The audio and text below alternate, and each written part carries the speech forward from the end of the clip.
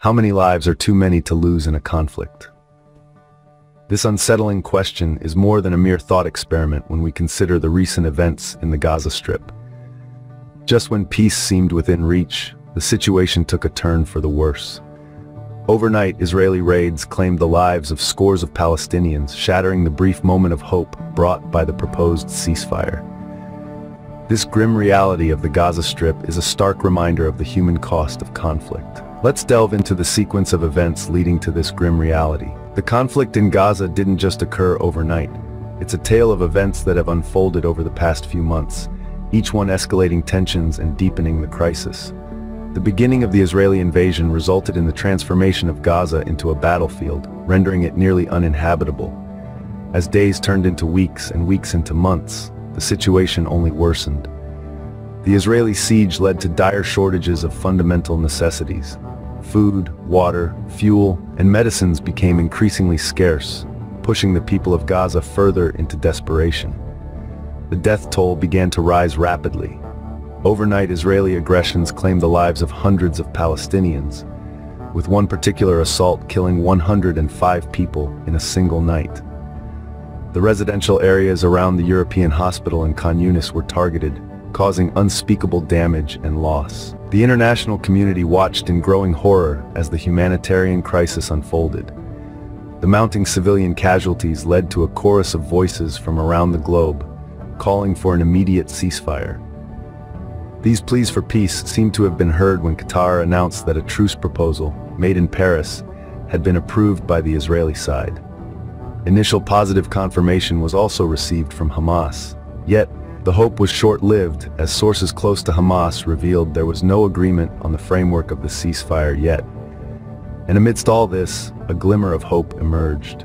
A ceasefire proposal, a ray of hope, was on the horizon. The mediator Qatar had put forth a truce proposal, to which Tel Aviv had given a nod of approval. A glimmer of peace seemed possible, even amid the turmoil that had consumed the Gaza Strip. Yet, the hope was short-lived. As the news of the proposal spread, so did the Israeli raids and shelling in Khan Yunis.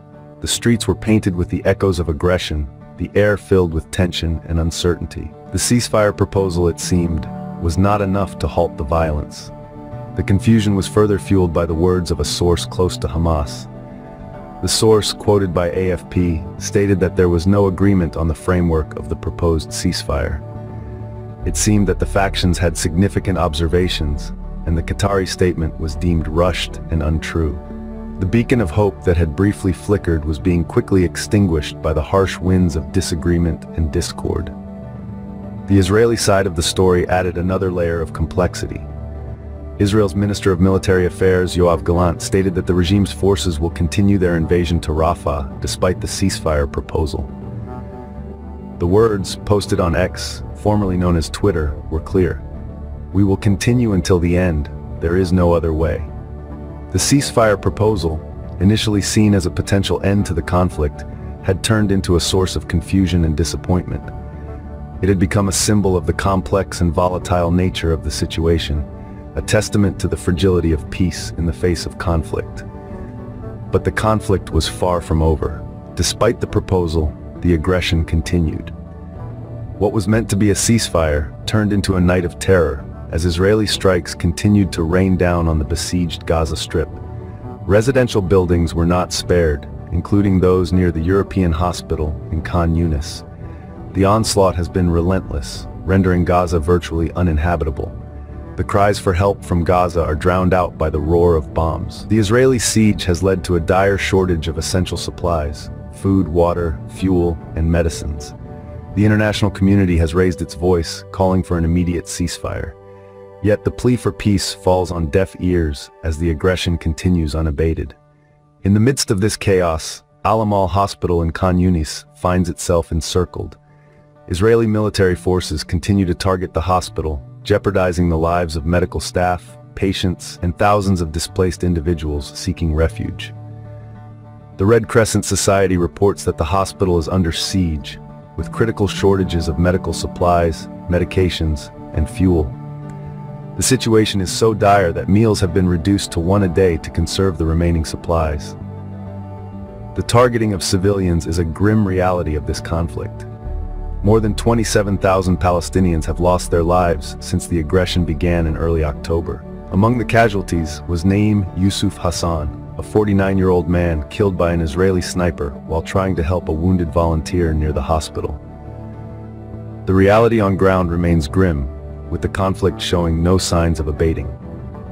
The humanitarian crisis unfolding in Gaza is a stark reminder of the devastating impact of war on innocent civilians. The world watches as the aggression continues, leaving in its wake a trail of destruction and despair. In these trying times, it is our duty as global citizens to raise our voices. The situation in Gaza is dire, with countless lives hanging in the balance. The ongoing conflict, the humanitarian crisis, the ceaseless aggression, it's a harsh reality that needs to be brought to light. It's crucial that we spread awareness about these events, not just within our communities, but also at a global level. The power of knowledge is immense. It's this collective consciousness that can influence decision-making processes, stimulate debates, and ultimately make a difference. Moreover, the international community plays a significant role in this scenario. With their resources, influence, and diplomatic prowess, countries around the world can exert pressure for a ceasefire. They can facilitate negotiations, mediate between the conflicting parties, and help bring about a peaceful resolution. Aid, both monetary and in kind, is desperately needed in Gaza. Food, water, fuel, medicines, these are basic necessities that are currently in dire shortage. The international community, humanitarian organizations, and even individuals can contribute to alleviating this crisis. Every bit of help counts in this critical situation. The situation in Gaza is a stark reminder of our shared humanity. It's a call to action for all of us, urging us to do our part, however small. It's a plea for empathy, for understanding, for peace. So let's not turn a blind eye to the suffering of others. Let's not stay silent in the face of injustice. Instead, let's use our voices, our platforms, and our resources to make a difference. Spread the word, raise awareness, and let's hope for a peaceful resolution in Gaza soon.